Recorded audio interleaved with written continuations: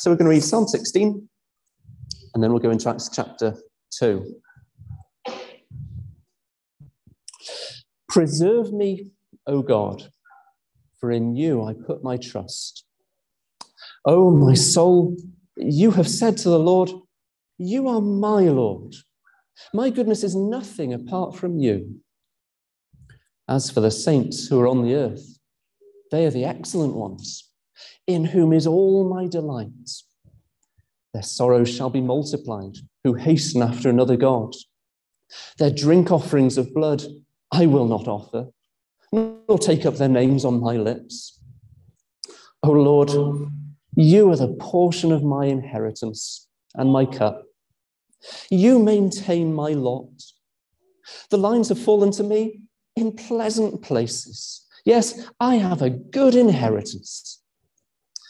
I will bless the Lord who has given me counsel. My heart also instructs me in the night seasons. I have set the Lord always before me. Because he is at my right hand, I shall not be moved. Therefore my heart is glad, and my glory rejoices.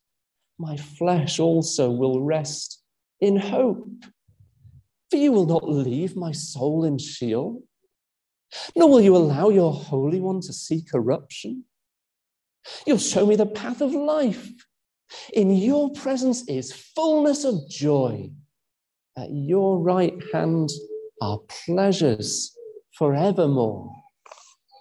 Let me turn into Acts chapter 2. The Apostle Peter is preaching on the day of Pentecost, explaining why people are observing some of the things they're observing in the disciples. But for our purposes, we just want to see how Peter quotes Psalm 16 and uses it to describe Jesus, and in particular, his resurrection. So Acts 2, we're going to start at verse 22 and go to verse 33. Now, this is Peter speaking. Men of Israel, hear these words. Jesus of Nazareth, a man attested by God to you by miracles, wonders, and signs, which God did through him in your midst, as you yourselves also know, him, being delivered by the determined purpose, foreknowledge of God, you have taken by lawless hands, have crucified and put to death, whom God raised up, having loosed the pains of death, because it was not possible that he should be held by it. For David says concerning him, I foresaw the Lord always before my face, for he is at my right hand, that I may not be shaken. Therefore my heart rejoiced, and my tongue was glad. Moreover, my flesh also will rest in hope. For you will not leave my soul in Hades, nor will you allow your Holy One to see corruption. You have made known to me the ways of life. You will make me full of joy in your presence.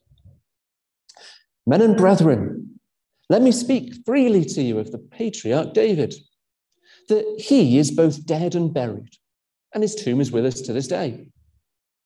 Therefore, being a prophet and knowing that God had sworn with an oath to him that of the fruit of his body, according to the flesh, he would raise up the Christ to sit on his throne, he, foreseeing this, spoke concerning the resurrection of the Christ, that his soul was not left in Hades, nor did his flesh see corruption. This Jesus God has raised up, of which we're all witnesses. Therefore, being exalted to the right hand of God, and having received from the Father the promise of the Holy Spirit, he poured out this, which you now see and hear. These are God's words for us today. There's one subject we don't like to talk about in our society. I'd suggest probably the most taboo subject of all in our country today, the one we really don't want to reflect and think deeply on at all, which is the simple but undeniable fact that one day we will die. One day, unless the Lord Jesus returns first, I know what the end is going to be for you. We're going to end our lives in in death. I think in previous generations, for various reasons, people were probably much more ready to face up to that truth. There's a Latin phrase that used to be used really commonly to describe what was just a very common theme in English literature: memento mori. This common theme: remember, you must die. It was just a common theme in literature. Our society, I think, is just very good at compartmentalizing death. It's there in hospitals. It's there if you go to crematoriums. But generally, we can push it out of our minds.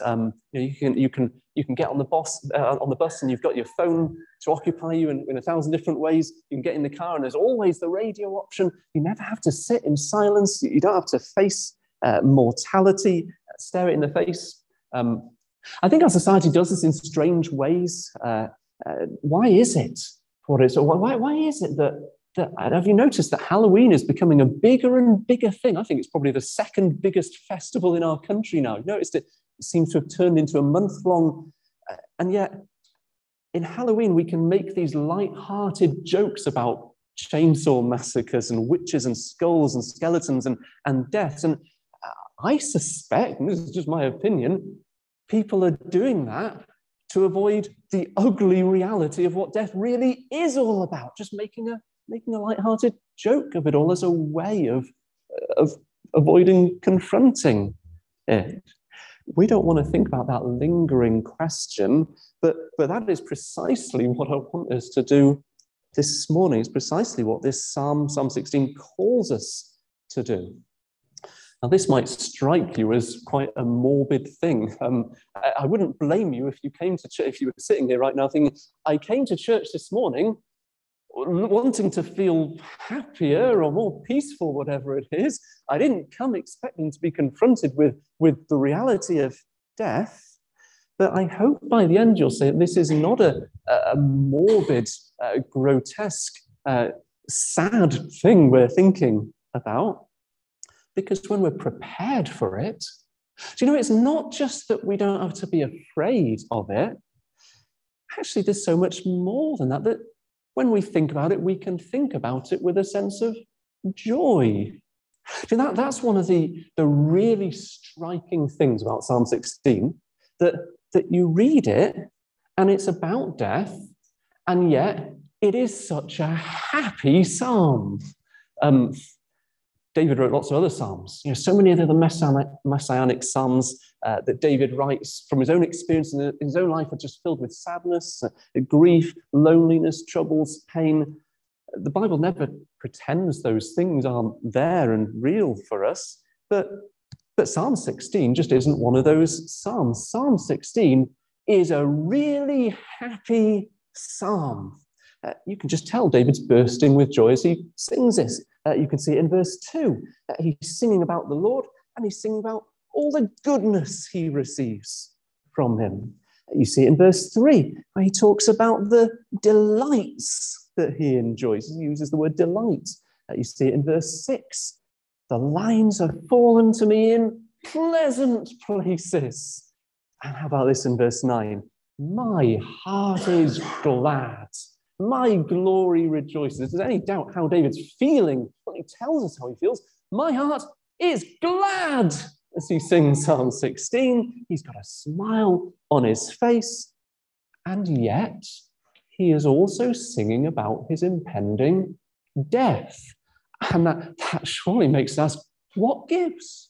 What's going on there? He's singing about his death, and we can see that when you start by looking at verse 1, his opening prayer is, preserve me, O God. Or you might have, keep me safe, O God, in your Bible. You only ask to be preserved. Well, you need to be preserved from something, don't you? Keep me safe from something. And it's in verse 10, he tells us what's on his mind. It's Sheol. Sheol is not a word we use in our modern day and age. Sheol in the Bible is the place of the dead, the grave. That David is facing up to the reality that he's going to die, that he is going to enter this place, Sheol, the place where all dead people go. It's looming on the horizon. David knows it. No fitness regime, no healthcare system, no well-being eating plan can prevent the inevitable. We're going to deteriorate. We face the grave. That's what David's thinking about. David, to say, he calls this world Sheol, the afterlife. This is a place that includes both heaven and hell. It's just a place where all dead people go. I think of many of us, if we were going to compose a song about this, it wouldn't have the same sense perhaps of joy that David has in Psalm 16, and yet he uses words like delight, glad, rejoice. Surely we've got to ask, what's going on here? And you know, if you come to church this morning and you're not a Christian, or if you're not sure what you think, I hope at the very least you'll say, I want what he has. I can't avoid this either. I want what that man has. And the good news is you can. There's nothing David has here that we can't have too. Do you know, there is one thing that makes all the difference in David's life. You see it in the first verse or two. It's the relationship David has with God. It's not just that David believes in God, that he believes God exists. That's quite a common thing. Lots of people today believe that God exists. Maybe you believe that God exists. That doesn't change anything. It makes no difference at all in and of itself if you believe in God or not. What comforts God, what comforts David is that he knows God personally. So verse 1, in you I put my trust. There's a relationship of trust there. Verse 2, in verse 2 he's talking in the past tense. I think he's looking back to a time in his life where he put his trust actively in God. Oh, my soul, it's as if he's talking to himself, recalling the past.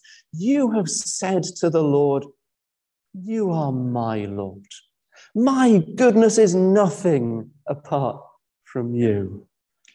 Lord, when it says Lord with small letters, Lord just means master. He's talking to God, saying, you're my master. I made a decision that I'm going to follow you and obey you, that I'm going to trust you for everything. He can see back to that time when he made that decision, where he nailed his colours to the mast. And he's not just saying, you're the Lord, you're the ruler, the creator. He's saying, no, you're my Lord. This is personal. That's what makes all the difference for David as he approaches death. David has this relationship with God, the Lord, the creator. He's his friend, his refuge, his protector. I think David's writing this psalm. I can't prove this. The introduction doesn't tell us, but I think when you put the pieces together, it seems very likely that David's writing this as the end of his life is drawing near, as he's reflecting back over his life, thinking about the experiences he's had, the people he's known. So at the end of verse 2, he says, my goodness is nothing apart from you. Or the NIV puts it this way, apart from you, I have no good thing. So he's thinking about all the good things he's enjoyed in his life, all the blessings God showered down on him, and he's just giving thanks for them. And as we go through the psalm, I can see, we'll pick these out just for a few minutes, 3 things that he's giving thanks for as he reflects back over his life. Firstly, David finds delight in God's people. He can give thanks for God's people, the people of the Lord he's known. You find that in verses 3 and 4. David talks here about the saints. As for the saints who are in the earth, saints, we're not talking about, when people talk about saint, whoever it is, suggests people do that in a way that suggests that ordinary Christians aren't saints. When the Bible uses saints, well, a saint is a Christian and a Christian is a saint. So David is looking at other believers, people he knows in Israel who don't just go through the motions and carry out the rituals, but people who trust God personally like he does. He describes them as saints, and he says, these kindred spirits I have. Notice how he describes them. Verse 3, they are the excellent ones, in whom is all my delight. You know, that's one of the hallmarks of a Christian, a real Christian, to take great delight in others, in other believers, others who trust the Lord. It's good to stop and do that, to stop and actively think to yourself this morning, if you're a Christian, to give thanks for the believers the Lord has placed in your life. And say, oh, they're the excellent ones. They're the ones in whom is all my delights. Oh, I thank the Lord for those Christians who just set such an example of godliness to me. Oh, what great delight I take in seeing how they live for the Lord Jesus Christ. And those believers they were there for me in my trials, and they sat with me and they prayed with me and they wept for me. Oh, how I delight in those memories and in the preciousness of those times when we've stood and we've sung together as a church. What a joy that is. David's thinking of those sorts of experiences in his life. We can do the same today. Not in a way that means we overlook each other's sins or we put each other on pedestals. No, of course not. We're sinners. We know that. But what great delight we can find as we see God working in each other's lives. The contrast for David is really big. When in verse 4, David talks here about the opposite type of person. He describes those who hasten after another god. And he says for them, well, their sorrows shall be multiplied. He goes on to talk about their drink offerings of blood. So other pagan religions of the day would offer blood sacrifices, and they'd actually drink this animal blood that they were offering to. It was quite a disgusting ritual, and David, for all sorts of reasons, is just, I'm having nothing to do with that. Not only that, it just fills them with sorrow. It doesn't even make them truly joyful like I got. That's what David's saying.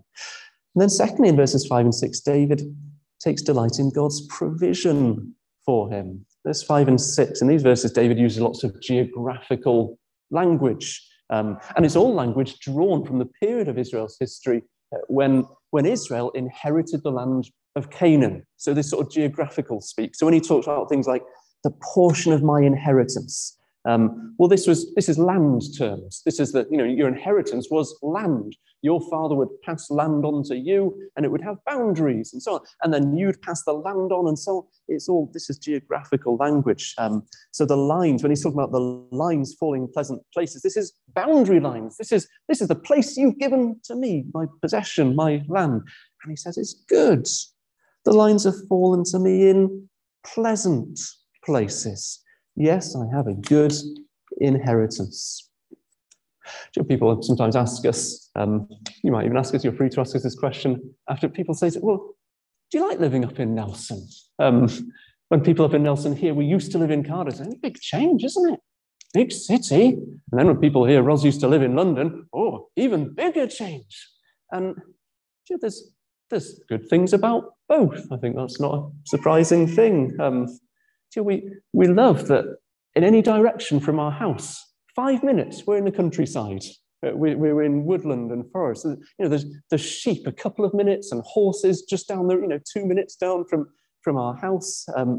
We love that. We love the peace and quiet. We love the sense of community. It's hard for us to walk to the shops in the centre of the village without seeing someone we know.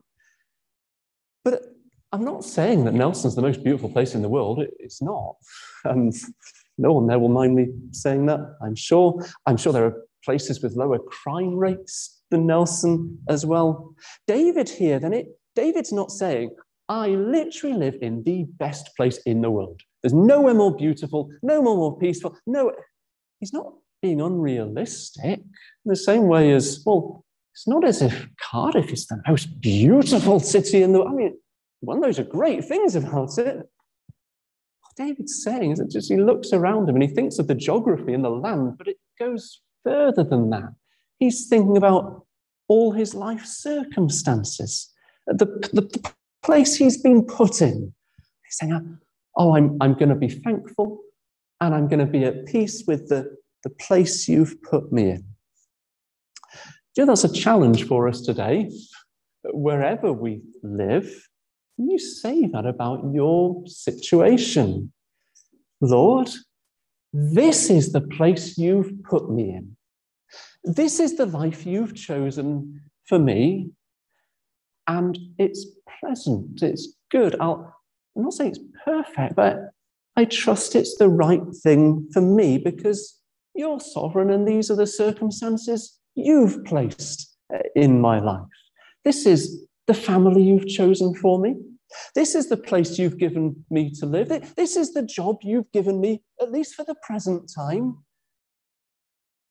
Lord, I'm going to choose to be content with this. Not because it's perfect. I remember David isn't writing this from his ivory tower. It's not as if he inherits this big country pile and he just lives there in peace. No, David spent lots of time sleeping outside as a shepherd, fighting off all sorts of fierce animals. He goes on the run from King Saul. He sleeps in caves. He faces betrayal from his own son, who tries to take his throne from him. David suffered in all sorts of ways. But he can look back to, oh, Lord, you have been good to me, and I will trust you're going to be good to me now as well. And then thirdly, David takes delight in God's counsel, verses 7 to 8. He can just look back, I will bless the Lord who has given me counsel. In the second line, he talks about, my heart also instructs me. God's given him wisdom, advice, counsel. Times, David says, there were times when I just didn't know what to do. And I would turn to God and cry out, please help me, please rescue me, please just tell me what, please guide me. I said, well, the Lord did give me counsel. He did guide me. There are times in the Christian life that are like that. At times when we're at a crossroads and we don't know what to do. But God's promise to every one of his children, he will guide you. He will show you a way through the fog as you look to him. It's not just the sunny, easy decisions of life that David's thinking about. You know, should I have the extra sprinkles on the ice cream sort of decision? Oh, what a decision. No, it's the big decisions David's thinking about, because he talks in verse 7, my heart also instructs me in the night seasons, in the times of darkness. David says, oh, you were holding my hand there. You were instructing me then. Friends, if you are in a time of darkness, that you are trusting the Lord, he will instruct you too. So David's looking back on his life. You can see how this friendship with God has made all the difference. And now he's looking ahead and he sees one more great trial facing him. It's the trial that John Bunyan describes in Pilgrim's Progress. John Bunyan calls it the river of death. Where a Christian can see the gate to heaven ahead of him. All that stands between him and the gate to heaven is this river. That's how John Bunyan describes it. He says it was a deep river, dark and cold, and there was no bridge. At the sight of the river, the pilgrims turned pale and were silent. And they're told, you must go through, or you will never get to the gates. So Christian and his companion, hopeful, they step down into the water. And I love how realistic John Bunyan is about this in his account, because he talks about Christian's fear. Christian is trembling as he steps down into the water, because it really is a terrifying experience. But as he does it, he remembers God's promise as well. When you pass through the waters, I will be with you. And when you pass through the rivers, they will not sweep over you. He's quoting Isaiah 43, verse 2. Before they know it, they've reached the other side. David is thinking about, he's approaching his own death. And in verses 9 to 11, that's what he describes. Verse 9, he says he knows his flesh will also rest. David knows his body is going to rest. What he means is it's going to stop working. You know, your body's active, it's moving, it's not resting right now, your heart's still beating. But David says, I know there's going to be a time when my body wears out and it is going to lie there, motionless one day. My body is going to rest. But how? My body will rest, my flesh will rest in hope. Verse 10, he says, you will not leave my soul in Sheol. Remember Sheol, the place of the dead. So he's saying, yes, I know I have to enter that place. I know I have to go through the river of death. I have to experience, but as I experience it, you're not going to leave me there. You're not going to be abandoning me at that point. It says in verse 11, you will show me the path of life. In your presence is fullness of joy. David knows after that, after the river of death, what's on the other side? I'm going to be in your presence. And it's going to be full of joy. It's going to be experiencing the pleasures of God. And death won't put an end to that. So this is a psalm then when as David looks at the future, he's expressing his confidence that in that moment that his body comes to a rest, God's going to be holding my hand. And that's why this is a psalm we can make our own. As we think about the future, as we pass through the valley of death, we know it's coming unless the Lord Jesus returns first. God promises, I'm going to be with every one of my children. And these things can be yours if you will put your trust in him for yourself. Now, every messianic psalm is about David. We've talked about what David meant for his own life as he wrote it, and we've talked about what it means for ourselves. We've tried to draw out some of the lessons for ourselves as we've gone through this, but every messianic psalm is also, by its very nature, about Jesus. So it's about David, it's about us, it's about Jesus too. So you can trace, as we said earlier, when you trace Jesus' life through the Psalms, you see right from his birth, his life, his teaching, his miracles, his betrayal, his mocking, his crucifixion, and how he dies. In this psalm, it describes what happens next after he dies. What happened when Jesus died? Where did he go? Where was Jesus between Good Friday and Easter Sunday? There's been some confusion on this subject, and the reason for that is that there is a very famous, probably the most famous Christian creed of all, it's called the Apostles' Creed. It dates back to about the 3rd century AD. The Apostles' Creed has one phrase in it that says that after Jesus died, he descended into hell. Did he? Is that what happened? Did he go to hell, a place of eternal torment and pain and suffering? And the answer is no. And actually, when those people wrote the Apostles' Creed, that wasn't what they were trying to say either. The reason they used that word hell is because it's very similar to the word Hades, which is the New Testament version of Sheol. So what they were trying to say, and in fact what the Bible teaches, is that Jesus did not descend into hell, but he did go to Sheol, the place of the dead. In other words, what it's really saying is, he really did die. We know from what he said to the thief on the cross, he was in paradise during that period between the Friday and the Sunday. He was in heaven. But he really did go to Sheol.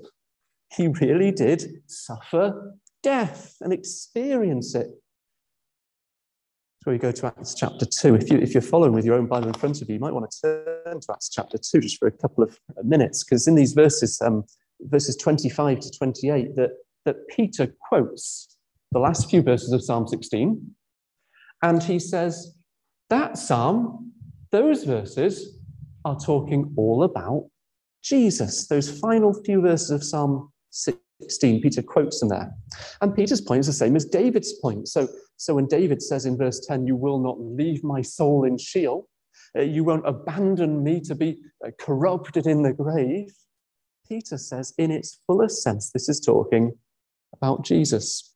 So if we pick it up in Acts 2, verse 29, where Peter's preaching, really what he's saying there, when he says, when I'm speaking to you about the patriarch David, he's both dead and buried, and his tomb is with us to this day. Why is Peter saying that? They all know that David's dead and buried. They know he died.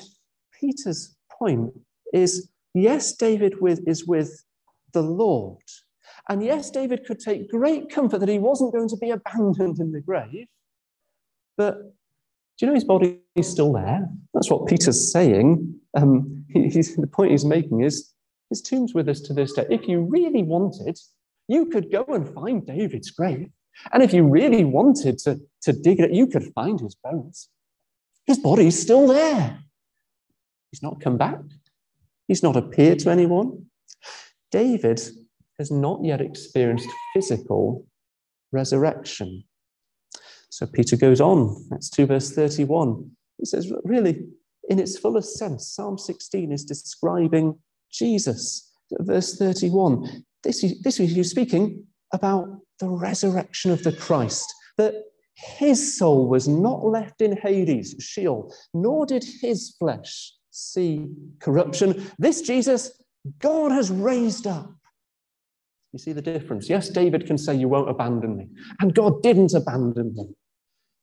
That's true of Jesus, but do you know what more we can say of Jesus? It's that Jesus' body was not left in the grave. They could go to the tomb that Easter Sunday morning and they could dig and search, and they're not going to find a body there. Jesus is raised from the dead. Peter says this is all about the resurrection of Jesus Christ, that he goes to the place of the dead. But he doesn't stay there. He's not still in the grave today. He's raised. He receives a new resurrection body. The promise is for everyone who believes. David, for us, will receive a new resurrection body too. Bodies that don't get ill, bodies that don't age, bodies that don't decay, bodies that don't die. So that's the promise of the world to come. New bodies. Jesus gets it first, but everyone who follows him receives that too. Now, let me just try and wrap things up for a last few minutes. About how David had a son called Solomon, and Solomon saw his father David grow old. And there comes a day, you can read about this in the Old Testament, where David knows that his time is near. So David goes to Solomon and he says, I'm about to go the way of all the earth. So it's interesting, David knows, he just knows his time is coming. So he starts to prepare, he starts to hand the throne over to son Solomon. Solomon sees his father David die. I think Solomon learned a lot about death. He must have done from his father. David must have passed on all sorts of wisdom to Solomon. So when Solomon grew up, he collected various proverbs, wisdom writings together. Here's one of the things that Solomon wrote, Ecclesiastes 7 verse 1. The day of death is better than the day of birth. Think about that. How could Solomon write that? The day of death is better than the day of birth. I think that just grates against so much of our natural thinking, doesn't it? That the day of your death could be better than the day of your birth. Do you know it's not true of everyone? Let me give you another statement from the New Testament now, words from the Lord Jesus Christ himself, Matthew 26, where Jesus uses the same word, better, but he flips things around completely. Jesus speaks about Judas, and he says it would have been better for him if he had not been born. And see the huge contrast for Judas. The day of his death was not better than the day of his birth.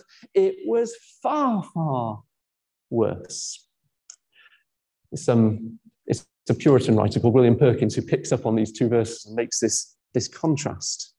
The point he's making is that for a Christian, in fact for everyone, the day of our birth is a day when we enter into a world full of misery and sin and sadness and pain.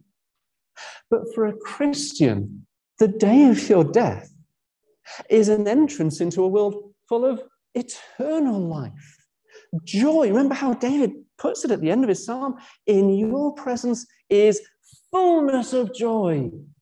Your right hand are pleasures forevermore. So the greatest joy and happiness we've enjoyed in this world, they're shadows.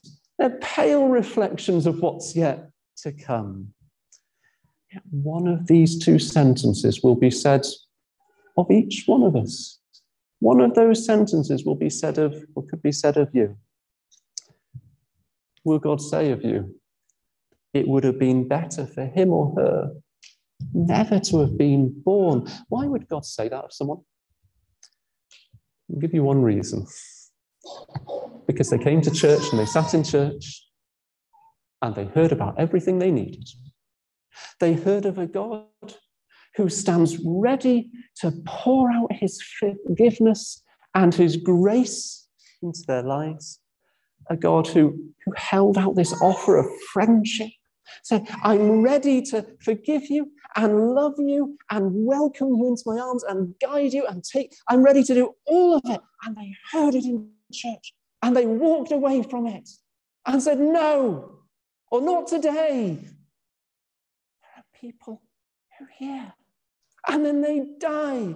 And the day of their death, it would have been better, Jesus says, to have never been born. What a tragedy. Don't let that happen to you. I recently read a book called Homeward Bound. I finished it by just talking about this. It's a book by a man whose wife, at a young age in her 20s, had an inoperable brain tumour. There's nothing the doctors can do. So this is a book written by the man, writing about his wife. And he records that he talks about the last conversation he ever had with her. Just the last conversation I had with her, with Amy, his wife, was at the hospital in the middle of the night, about 3 weeks before she died. And I asked her, sweetheart, do you know what's happening to you? She nodded her head slowly, but deliberately. She said, I'm going home. I asked her how she felt about that. With a quiet calm, she simply said, I'm okay. I know who I'm going to see. And she drifted off to sleep. It's God's friendship. It just takes the sting out of death. That's how the Bible puts it. And it's true. It takes the sting out of death. Yes, the waters are cold and dark and scary and swirling. But there's no sting left to it. I'll say what David says. You're my Lord. It's friendship with God that promises resurrection. Just as Jesus was raised from the dead, he promises, well, the same will happen for you on that moment, if you will trust him. That's why David can say, in your presence is fullness of joy. At your right hand are pleasures forevermore.